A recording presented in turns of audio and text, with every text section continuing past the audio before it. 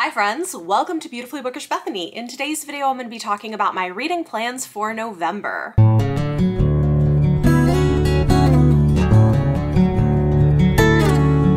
Okay, who can believe we have 2 months left in the year? We're here, guys. We're here. This is the final stretch of 2021 before we get into the next year of reading. So I have lots of exciting reading plans for this month, some of which are quite seasonally appropriate, and we're about to get right into it. Beginning with the book club pick for my Patreon book club in November, we're going to be reading The Witness by Nora Roberts. Every month, my patrons get to vote on a book we're going to read together, and for November... Can you tell Halloween is coming? My haunted ring light is back. We're just gonna go for it. So if I get weird lighting, oh my gosh. I don't know what it is because sometimes the ring light is fine and sometimes after I've been filming for a while it stabilizes, but for whatever reason it likes to just like randomly change shades when I'm first starting sometimes. I don't know what the problem is. If you're a tech expert and you can like tell me what my problem with... See? If you're a tech expert and you can tell me what my problem is, let me know. But yeah, we vote on a book to read for November. The genre was mystery, and this is a romantic suspense. Daughter of a cold, controlling mother and an anonymous donor, studious, obedient Elizabeth Fitch finally let loose one night, drinking too much in a nightclub and allowing a strange man's seductive Russian accent to lure her to a house on Lakeshore Drive. 12 years later, the woman now known as Abigail Lowry lives alone on the outskirts of a small town in the Ozarks. A freelance security systems designer, her own protection is supplemented by a fierce dog and an assortment of firearms. Apparently the local police chief finds her intriguing, and I don't know, it sounds interesting. So we're going to be reading this in November, looking forward to that. Every month my patrons are also entered into a raffle, and the winner gets to pick a book from my TBR that they want me to read and review.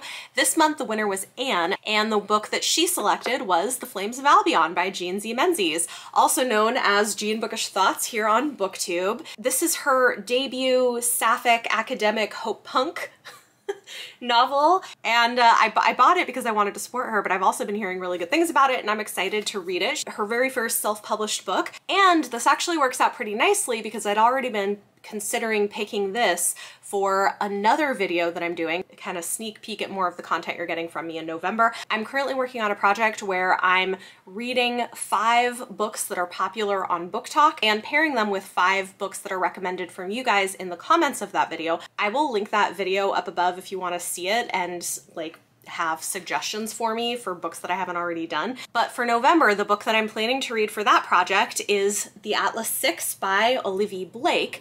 And I had a comment on there saying this might be a good pairing because Atlas 6 is a dark academia fantasy and Flames of Albion is apparently kind of a hope punk academia fantasy type thing. So I think these might be an interesting pairing. We've got like a dark academia and a hopeful academia, but they're both fantasies. So I think this will make for a really interesting video. So I'm planning on doing a vlog where I read these 2 books. Then I've got several other books I'm reading for read-alongs and book clubs. We are finishing up the Broken Earth trilogy read-along with The Stone Sky by N.K. Jemisin. Definitely looking forward to this. The live show of this is going to be the last Friday night of November, so keep an eye out for that if you want to read along and come discuss with us. And we are also finishing up our read of the Lord of the Rings trilogy. This is The Return of the King by J.R.R. Tolkien. The live show discussion for this one is going to be somewhere around the middle of the month on a Friday night. So again, if you want to read along and come discuss with us, we will be doing that mid-November. This month, Mara from Books Like Woe is going to be hosting the Blades and Bodice Rippers book club, and the book that she picked for us to read is Magnus Chase and the Gods of Asgard, The Sword of Summer by Rick Riordan. This is the first book in the Magnus Chase series. It's got like Norse mythology, and yeah, hopefully this will be a good time. We've got a middle grade. Lastly, for November, we're going to be bringing back the Indigenous Romance Read-Along. We're going to be periodically doing this, and November seemed appropriate since Indigathon is happening, so you can join me and Michelle from Thor Wants Another Letter. If anybody's interested in joining us for the discussion, particularly Indigenous booktubers, we would definitely welcome you. But we are going to be reading Lovesick Braves by Pamela Sanderson. This is book 2 in the Crooked Rock series.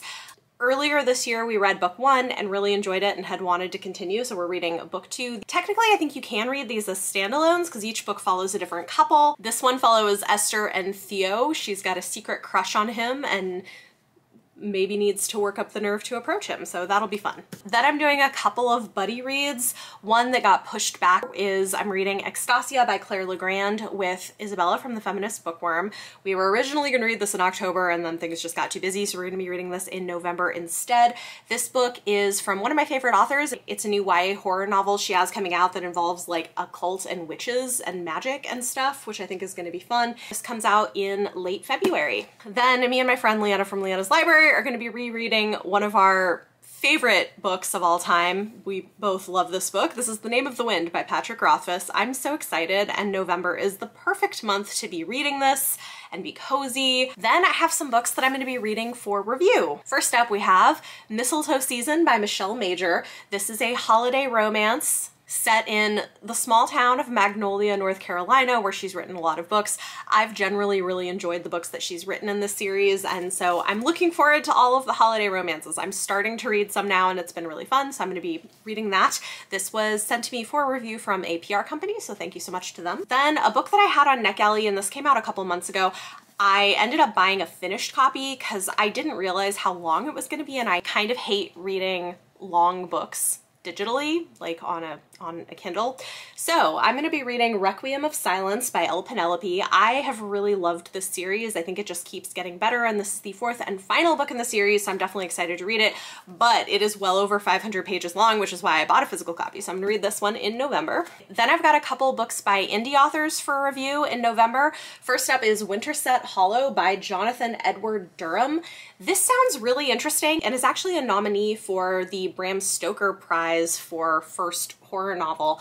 It just sounded really interesting. It's kind of a genre blend that sounds really eerie and like the kind of thing that might be right up my alley. It follows a group of friends who go to a place that inspired their favorite book about a tribe of animals preparing for their yearly end of summer festival, but it turns out to maybe not just be fiction and things get kind of deadly. So yeah, I don't know. This sounded really interesting, so thank you to the author for sending me a copy. I'm going to check this out and let you guys know what I think. The other one is an audio review copy I'm going to be listening to.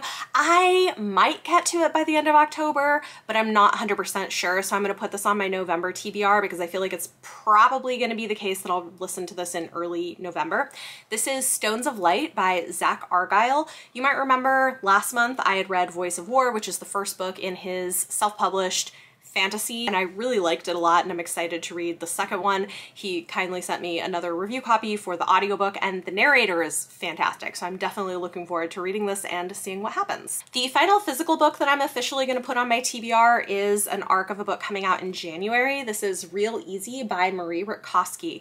It is her adult debut, and it is a dark thriller, which sounds really interesting. I've enjoyed reading Marie Rutkowski. She's mostly written YA fantasy and now dark adult thriller, so really interested to see how this goes. Then I do have some NetGalley titles that I'm planning on getting to this month. It's possible that one or two might roll over from my October TBR as well, but one that I definitely plan to get to in November because it's coming out in November is Gilded by Marissa Meyer. This I'm really excited for. It is her return to fairy tale retellings, and this one is a retelling of Rumpelstiltskin that sounds very interesting, an interesting take on it. And then I'm also hoping to maybe read a couple of the books that I have for December.